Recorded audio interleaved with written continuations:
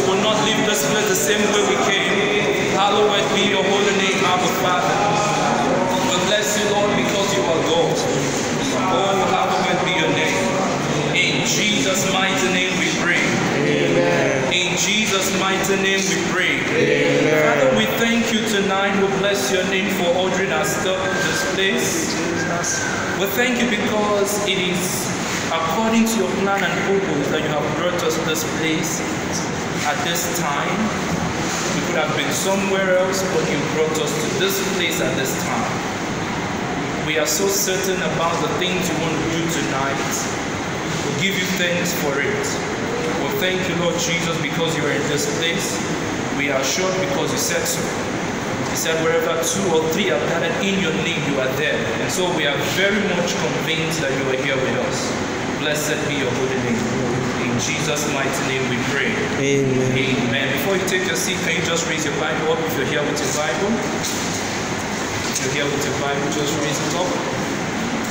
Are you here with your Bible? Just read it up. Say, this is my Bible. This is my Bible. Now, as we're saying this thing, I want you to know what we are actually saying and mean it.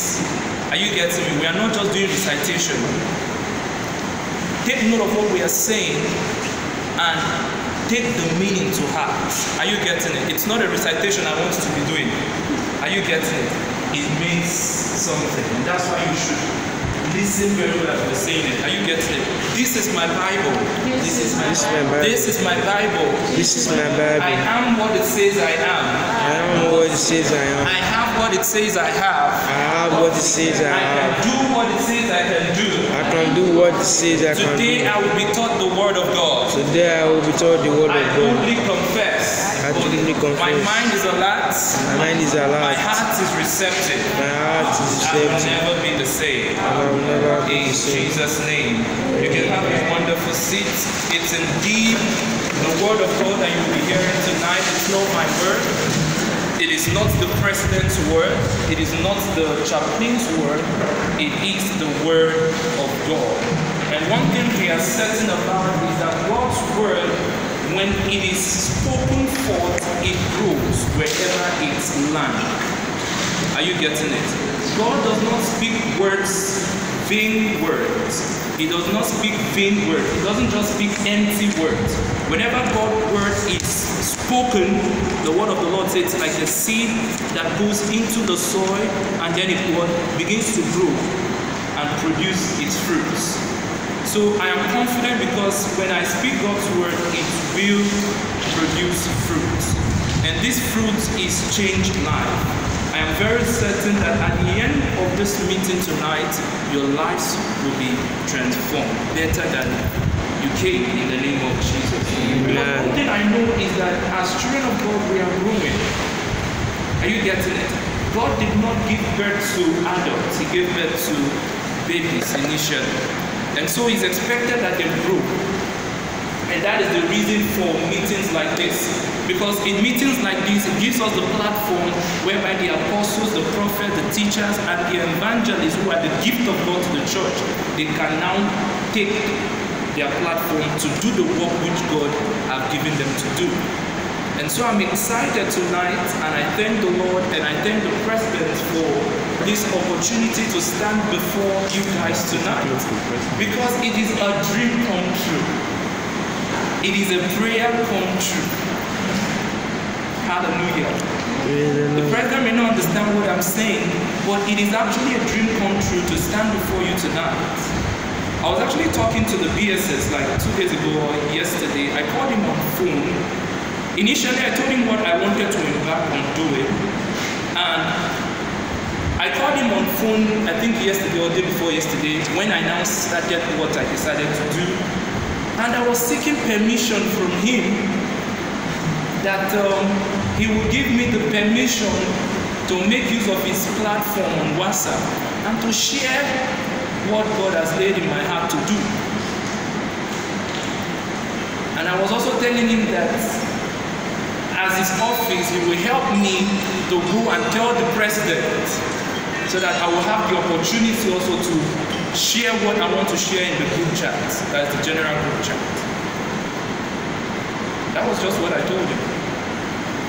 And then yesterday towards this morning, I had a dream of which, in the dream, I was called upon to do a Bible reading in the church. Praise the Lord. But before that day, before I slept that night, I asked the Lord for something. There's still something I'm waiting for the Lord to give me the opportunity to do. But in this dream, I was called upon to do a Bible reading in the church. That was what I was called upon to do in the dream. And then this morning, I decided to share some of the things I wanted to share, just to give a highlight on it on my WhatsApp, or just giving a highlight with the links. And suddenly the president saw one of the links, and then he called me on phone.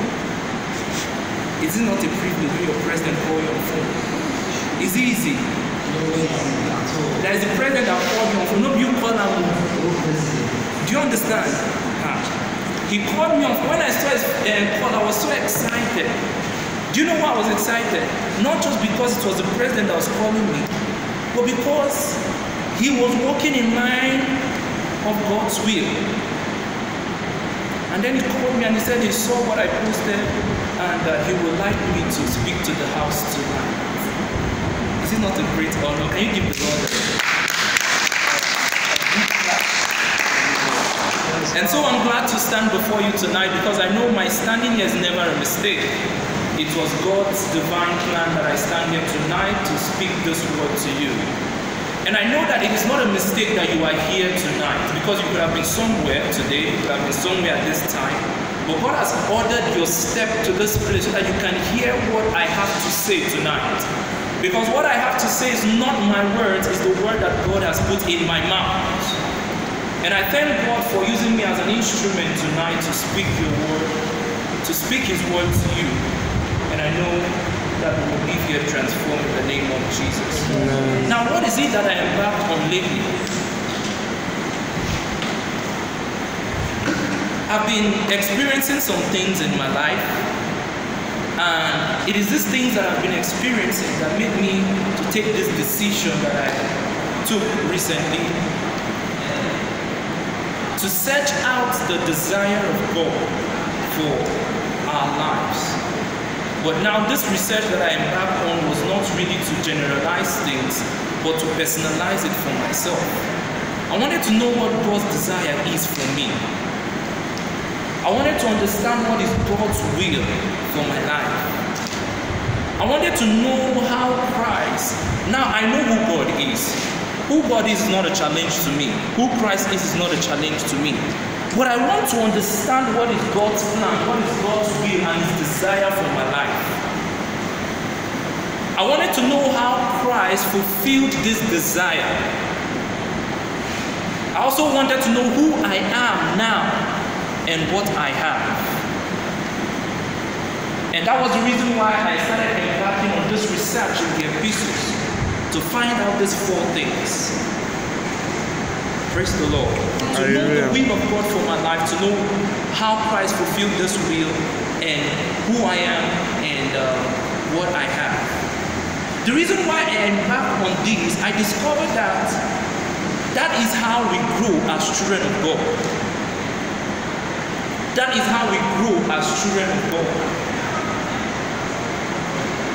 You can't grow when you don't know the desire of God for you.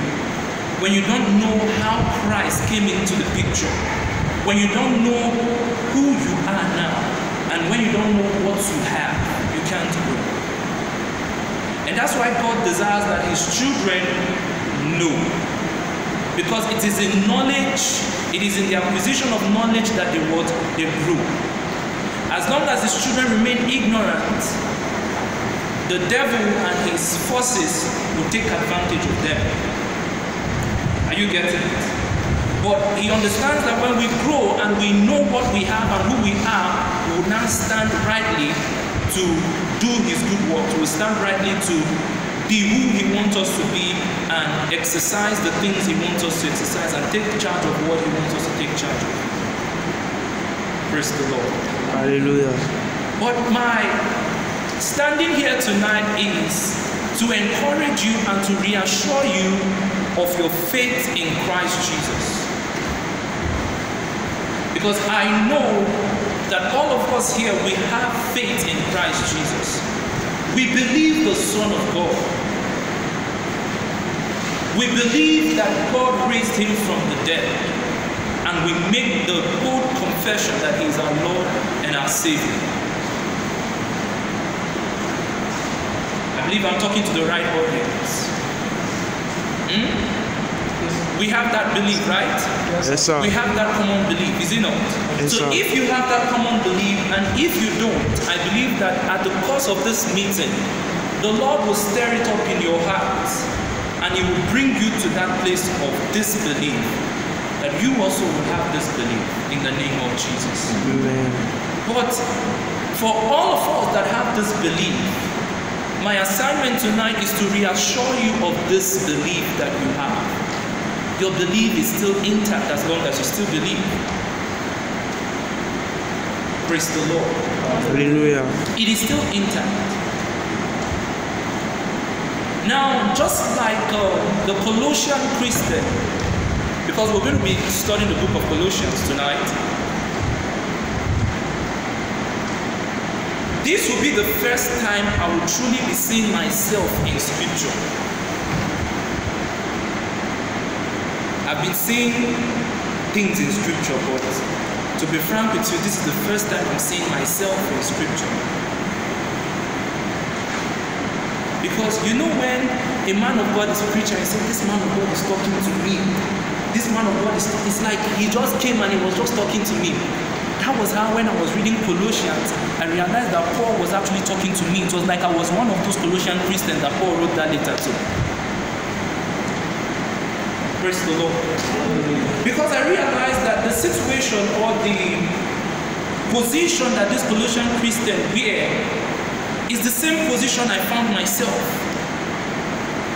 And it's the same position I discovered that a lot of Christians are in. And what is this position? It's a position whereby we are contending with evil passion and desires. And this evil passion and desire make us to doubt our faith in Christ Jesus. It makes us to doubt if we are still members of God's family. It makes us to doubt if we are still Christians. It makes us to doubt if we are still children of God. It makes us to doubt if we are still sons of God. And in the position of that doubting, we are also wondering how we can help ourselves with those evil passions and desires. Praise God. Hallelujah. And then in this book, Paul now wrote to them to assure them, first of all, that doesn't mean that your faith has been thwarted. It doesn't mean that you've been taken out of God's family. It doesn't mean that there's something wrong with your faith. He assures them of their faith. And then he now helped them. He now brought a solution to help them with that struggle. To tell them that it is not by rules that you give yourself that will help you overcome those evil desires and passions. 10 ways to stop masturbation. 10 ways to stop that I will not go to WhatsApp again. I will not go to Facebook again. I will not watch Nigerian movies again. I will not watch American movies again. All of the rules that we set to help us overcome those evil passions and evil desires. And then Paul now told them that those rules you give yourself, or some people now insist on keeping those rules. Some people tell you have to discipline yourself to keep those rules, otherwise you will not be able to overcome them. He told them that all of those things will not help you. They don't have any help in themselves to overcome those evil desires. And what did he do for them? He now presented Christ to them. And so while I was studying Colossians, my direction now changed. Instead of just looking for the desire of God, how Christ fulfilled this desire and who I am and what I have, I now have to include who Christ is. Because when I know Christ, then problems are solved. When I know Christ, he deals with those evil passions and desires. Praise the Lord. Hallelujah. And that is the reason for writing Colossians. That was just the reason why Paul wrote Colossians to the Christians, to the church at Colossus, to encourage them that they are still members of God's family, that they are not under the authorities of the powers of darkness. They are not. All they needed to do was to know Christ the more. All they needed to do was to enjoy him the more. All they needed to do was to enjoy his love the more. That is just all. It is in knowing Christ that they will be able to do away with their sinful passions and desires. Not by those rules that they were trying to keep. Praise the Lord. Hallelujah. I realized something about God while I was waiting this afternoon to come here. I was trying to compare the old and now. The old covenant and the new covenant. Try to compare the old times and this time that we are in. And I realized when these people disobey, God showed them his anger. That is the people I'm talking about. The people of God. Are you getting my point? I'm talking about the people of God. I'm not talking about those that are outside. I'm not talking about the unbelievers. I'm talking about those that believe. That's why when I said, I hope I'm talking to the right audience. Those who have this same belief. Is it not? Now that I'm talking about the people of God, you know, in the past, I'm referring to the Israelites now. Are you getting my point now? Now, the Israelites, whenever they disobey, they face the wrath of God under the old covenant. Whenever they disobey, they face the wrath of God. But in the new covenant, do you know what God does for us? He shows us more of his love.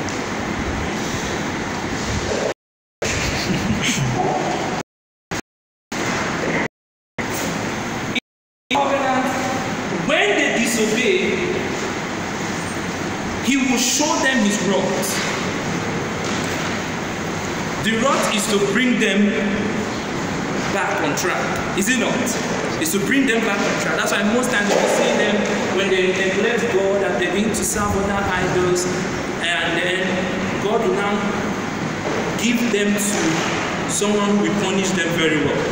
You know, sometimes when your parents want to punish you and they can't stand the punishment, they'll just call your lesson teacher and say, come my baby, help me flog this speaking very into stubborn. That was how God was doing to them.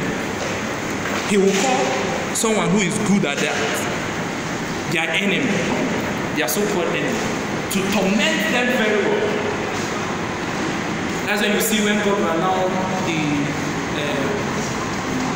like in the time of John, when you know, it was during that time you see where they were doing a lot of, like, they were playing up and down, they were going up and down, they were going up and down, they were going up and down like that. When their judge is alive, you see them, they are very good people. When their judge dies, they will go back to their evil ways. When their judge is alive, they will be good people. When God now brings that, that was how they were doing. So now, God most times gives them over to their enemies, to come and torment them, to teach them a lesson, just to help them get to their senses. And when they do get to their senses, what will happen? They'll begin to cry out to God for help. Is it not? They'll begin to cry out to God for help. And then God will now hear their cry and raise another judge for them. And then the judge will now come and help them to overcome those people. And then they will now be serving God again in the reign of that judge. And true, you will hear that maybe in the next 40 years or 20 years, as long as that judge was alive, they would be doing well. But when that judge died, they will now go back to their old life and continue. But in this time, if we were still under that time, we would have been going through a lot of things like that. But that's not how it is anymore. The Bible said, in that while we were yet sinners, Christ died for us. That was the way God demonstrated his love for us. Praise God. Hallelujah. That was the way he demonstrated his love for us. And you know something?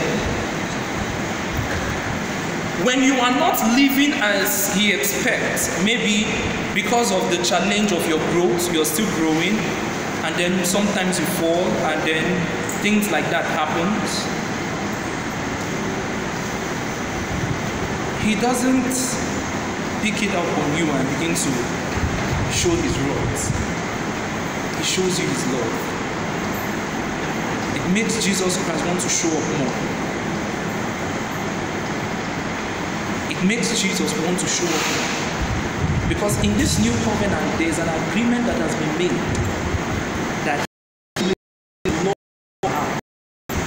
that he will go in, he will give us, he will remember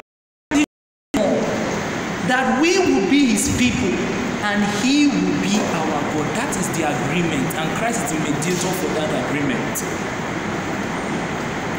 And so it is God's responsibility to see to it in this new covenant that law is firmly established in your heart. It is his responsibility to see to it that law take root in your heart. And that's why now, if anything is going wrong, he wants to show up more so that you see him more. And that's why now, when anything is going wrong, he begins to picture your mind. He begins to channel your direction to him, not away from him. He wants you to see him more. Because when you see him more, it makes a difference in your life. When you see him more, you are like him. You are becoming more like him, as we know. When you see him more, you are being transformed into him. Are you saying now? So if that is the only solution for us to be transformed into him, will he want to turn away from us? Answer me. No, sir. Will he want to way away from you? No, sir. If that is the only solution for you to become like him, he will want to stand in front so that you'll be seeing him more and more. And that's why even when you fall, he will come to see you. Don't you get it?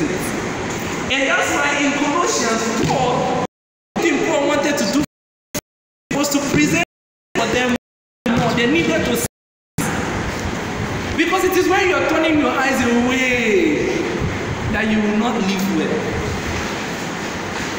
Are you seeing it now? So the solution to the problem was just for them to see Christ no more. Praise God. Hallelujah. It was just for us to continue to see Christ no more. It is not by doing all of those things. 10 ways to not lie again. 10 ways to not steal again. It is not by those ones. Just see Christ more. Praise the Lord. See Christ more. When you fall, it's an indication that I need to see Christ more. It's not an indication for you to stay back. Do you know what makes you stay back? It is the devil. Because he knows that when you see Christ the more, you would stand. Is it not? So he keeps you in guilt when you have fallen. He makes you to feel that that thing that you did that made you fall is like you are no longer a child of God anymore. Are you getting my point? So you will now begin to doubt your belief that you have. Is it true that I'm a child of God? Is it true that I'm saved? You understand? You will not be asking yourself that question. You will not be in doubt of your belief. That question is never from God. Are you hearing me? Are you hearing me? That's just the message I came to present to you. It's never from God, it's from the devil. Because the more you are in doubt, the more you are in guilt, the more your eyes are no longer in Jesus Christ. See that? Because now you are now beginning to see yourself instead of seeing Jesus Christ. And the more you are seeing yourself, what is in yourself? You see the sinful nature. Is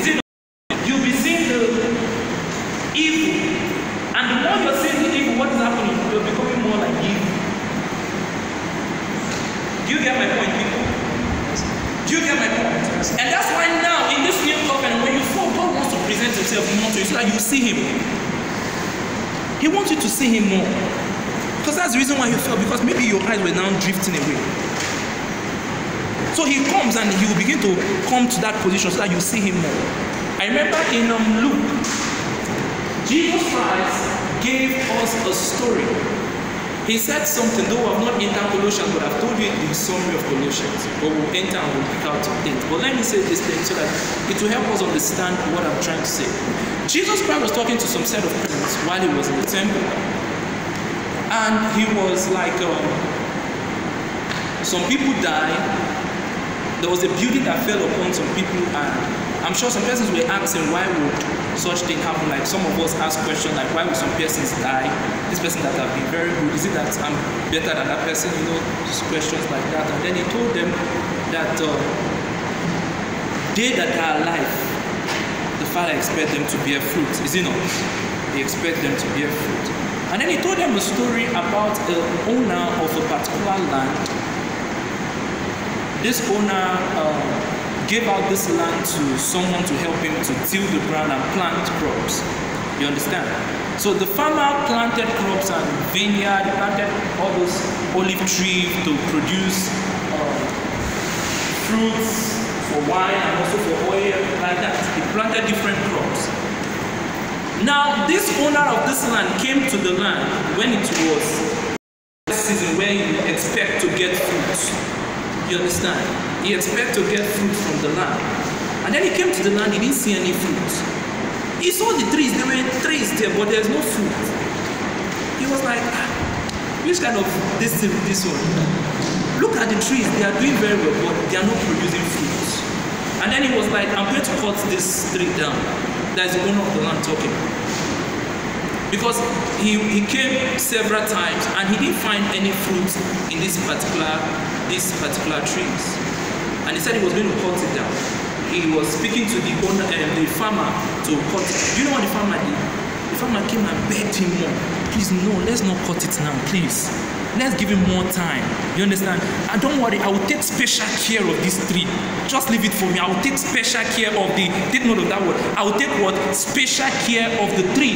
I will give it enough fertilizer so that it will grow well. Maybe the thing is lacking some nutrients. I will give it enough fertilizer and let it grow well. I will even prune it. Maybe there are some branches that are not doing well. I will prune it. Let me give it special attention. That was the story. Do you know what that story means? Do you know what that story means? Jesus Christ was actually referring to we in the family of God.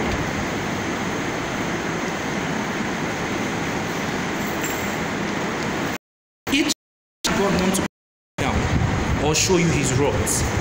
Jesus Christ, who is the mediator of this new covenant, his blood is always before God, saying, forgive, forgive, forgive. His blood speaks better things. His blood speaks forgiveness, not vengeance. Are you hearing me? The blood of Jesus does not speak vengeance, otherwise God would have killed all of us. If that was the essence of the blood. The blood speaks forgiveness. That's what Hebrews said. That the blood speaks better things than the blood of what? Than the blood of what? Abel. Do you know what Abel's blood was speaking? Vengeance, vengeance, vengeance, avenge me. Kill Cain. Do you understand? That was what Abel's blood was speaking. But that was not what the blood of Jesus Christ was speaking. The blood of Jesus Christ speaks forgiveness. The blood of Jesus Christ reminds the Father of the covenant that he has made now.